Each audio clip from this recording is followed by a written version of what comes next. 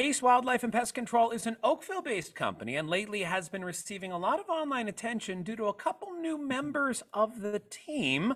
Owner-operator Nathaniel Heppell is here to introduce and explain. So welcome, Nathaniel. Who is here with you? Hi, Jason. We've got two little orphaned raccoon kitties. This fella's name is Squish, and this is Spluter. All right. Now, I know they're not actually part of the pest control team, but tell me the story. How did these guys end up with you? Well, my job is to get them out of people's properties, particularly structures. They were in somebody's house. The client was hearing noises in their attic, and when they called me, we did an inspection, and inside the attic there was a deceased raccoon, and these are her children. Okay, so this is what I wanted to talk to you about. I mean, I don't know much about raccoons, but I do know the more time they spend with you is actually the worse off for them because they lose their fear of humans. So, how does this work now? I know you want to get them back, into the wild Yes. somehow, but what are the next steps?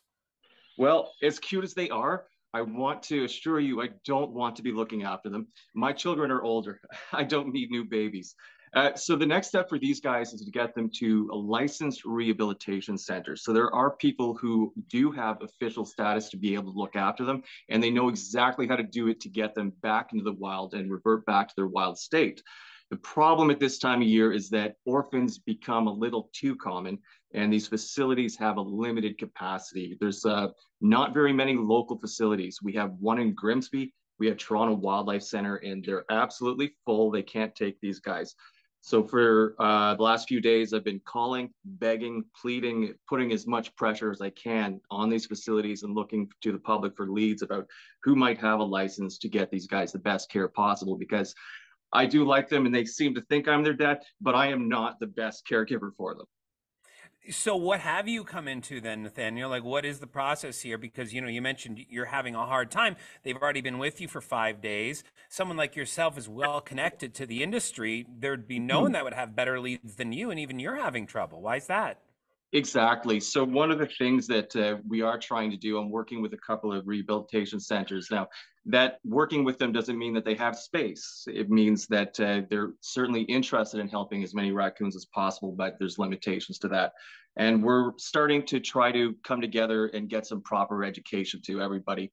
The people in Halton here, they're good people.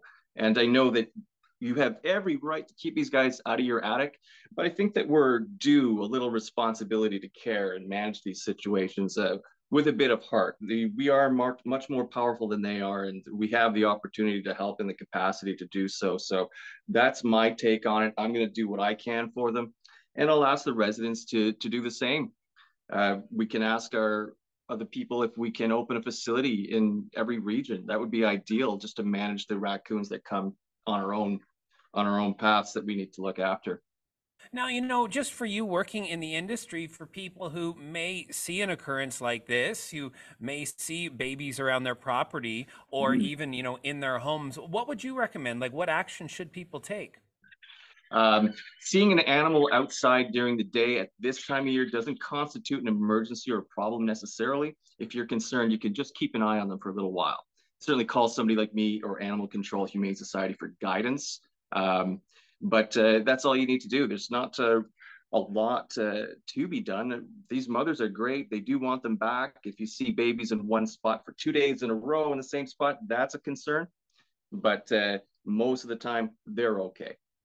Well, you, sir, do seem to be like quite the gentle giant and dad at the moment for these guys, foster dad, but it's great that you found a place and hopefully they will find themselves a nice new home. I'm absolutely confident of that. But yeah, if you want to help me come and feed them, Jason, come on over. I'm going to take a pass. I'm going to tell you, I'm not good with wildlife, my friend. That's your gig. I'm going to stay on this side of the camera. We've got Zoom in between us right now. It's basically a kitten. You can do it.